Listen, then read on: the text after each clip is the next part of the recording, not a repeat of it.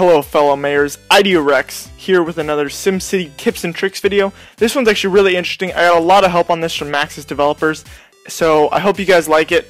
Took some time to research it, but it's pretty cool. So this graph you're seeing it on the screen was sent to me by some of the Maxis developers, and it is how the global prices of goods are set. So we know in update 5, I think it was, they opened it up where the global price of goods could change, but it was sort of vague on how it was happening, what dictated the price, so I wanted to figure it out, because I was hoping, as SimCity, it's a simulation, I was hoping it wasn't random, and it's true, it's not random. A lot of games, they just have random economy, and SimCity's not that way. So, what are you looking at?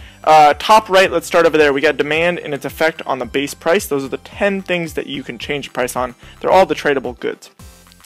Under that, you have how the price is calculated. It's a little more complicated looking than it actually is.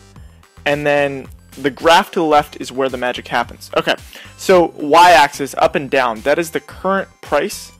And then x-axis left to right is the demand, which is total buys minus total sells over total transactions.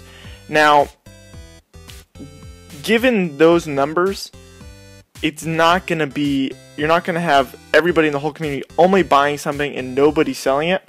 So I would estimate it wouldn't fluctuate more than 0.4 up or down, or probably around 0.2. Be the highest it would ever go. So the price doesn't move that much. It's not huge swings.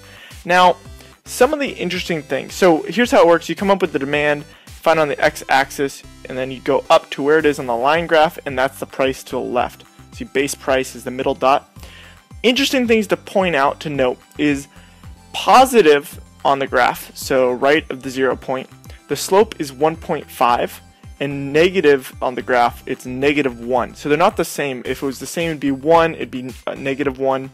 And what this means is that the price will go up a whole lot faster than it will go down based on the base price. So should have quick upswings, slower downswings. It's interesting.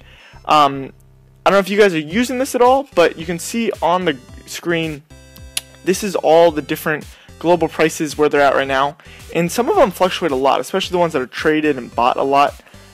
So play those. If you don't play SimCity for a lot of hours a day, but maybe like half an hour a day, it really makes sense to follow these price changes. If you're playing 10 hours a day, then it's not as important to you.